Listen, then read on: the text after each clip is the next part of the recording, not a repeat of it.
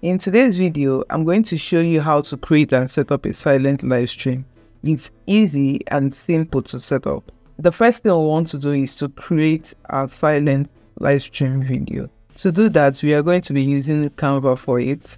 We're going to be picking a video doc type, and we are going to be using the mobile video. We are going to come over to the Elements tab on the side panel here and search for satisfying. And we're going to come over under here where it says video, or we'll click or this one that says see, or for this we're going to pick this video.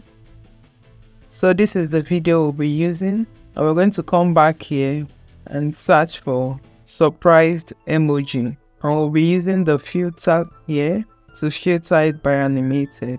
Begin under the graphics tab. I will be using this cool and certain emoji. Let's place that where we want it to be on our video. Now let's search for please subscribe, still under the Elements tab, and we're going to be using graphics too, and we will filter by animated. I think I like this one, and let's position that where we want it to be in our video. Now let's go over to a new tab. We're looking for a sound effect we want to use, and we'll type swinging sound effect. It's going to bring out sound effect from Pixabay. Pixabay gives us copyright-free sound effects that we can use in our video. You might want to play each of these sound effects so the one that suits what it is you are doing. So this is the one I'll be going for. Once you are happy with the sound, click on download. I'm going to go back to Canva, and I'm going to import that sound effect we just downloaded now into our design. Let's go to upload and come over to our audio tab, add our sound effect. Now we'll be using the beat sync to sync it to our video.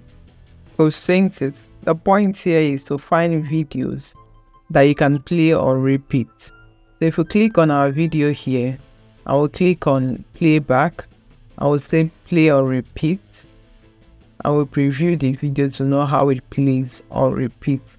Once we are happy with our video, we are going to click on share button here and click on download. You might want to download your video in the highest quality here and click on download. When you have your downloaded video ready, let's go to a new tab and type Restream. You're going to click on this one that first came up. So when you come over to Restream, it's going to prompt you to sign up for free. So what I'm going to do is to log into my account since I already have an account. When you come into your Restream, this is where live streams you've created before will live. This is the one I've created. But if you've not created any one, you're going to see here blank, and it's going to say new stream, which is what you're going to click on.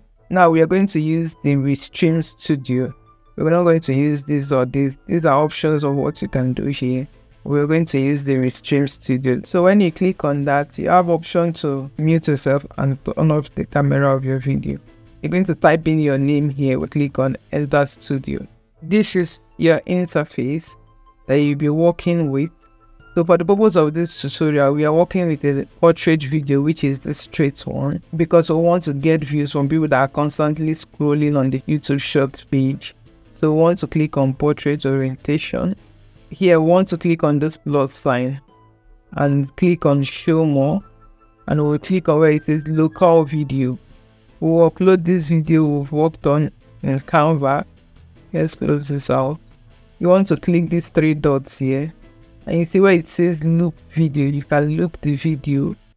Let's go back to the three dots. Our video is looped.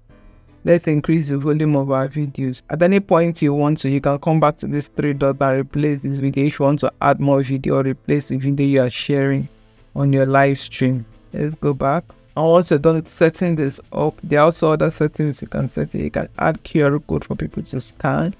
You can add music from here. You can add background layout from here. You can add various things to your live stream from this bar. Make sure it's playing, it's not paused when you go live. Because this is a satisfying video, beautiful to watch because it's looped and people are interacting, thinking that it's an endless cycle of the ball scrolling. So once you're done setting all these up, you can choose to schedule your live stream. You can choose to go live. Let's go with the option of going live. it will ask you to add the title of your live stream, and I'm going to add description if I have one. It's optional, but the title is compulsory. You can also add thumbnail. Click on next. So you're going to choose the channels you want it to stream to. So you have the option to connect it to your Facebook account, to your YouTube, to your Twitch, to Twitter, and you can add more channels that you want to stream to. For the purpose of this video, we are connecting it to a YouTube account since we want to gain watch hours from this live stream. So I'm going to click on channel, connect YouTube, which will open up this interface and bring out all the YouTube accounts that you have on this email address. You can now have the option to choose which of these accounts it is you want to connect. So let me pick this account. Continue. So it says something went wrong. I knew what went wrong because this account has 0 subscribers. You have to have up to 50 subscribers to stream on YouTube. So once you connect your account and you show you have your 50 subscribers, your stream must have been live. You just allow it play and play and play. If you go to the option of schedule, it's still the same process. You upload your thumbnail, you schedule when you want your live to be. If it's an event, you create an event page on social media. So all this you can do with the schedule. Next, you now connect your account. Please note that you can go through all this process if you use only your phone to create content. Just use the browser in your phone. And another thing to note is that the longer you stream, the more likelihood you're going to get watch hours from it. So you can stream up to 11 hours plus, but not more than 12 hours on YouTube. Before you click out, one thing I want you to know, I didn't say it from the beginning, is that silent live stream are good. I will boost your channel watch hours. But here is a downside of it. If you're streaming videos that have nothing to do with what you do on your channel, it's going to come back and haunt you. One, because you're gaining audience that have nothing to do with what you create videos for. You're just bagging audience because you need watch hour. It's good to get this watch hour, but I would advise you to weigh your options. If your options is that you want to get a watch hour, and no matter where the watch hour is coming from, whether they are coming from the audience that watch your long form videos, then that will be fine. But if you're looking for people that would stay committed to your long form videos, I would advise you to stream your own videos. So record your own videos, just like we created this video with Canva. Record your own videos and use this process to stream it.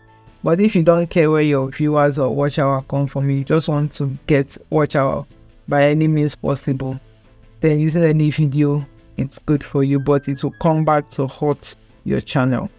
Let me know what you think in the comment section. Like this video if you got value from it. Subscribe to the channel for more videos like this. Do have a good one.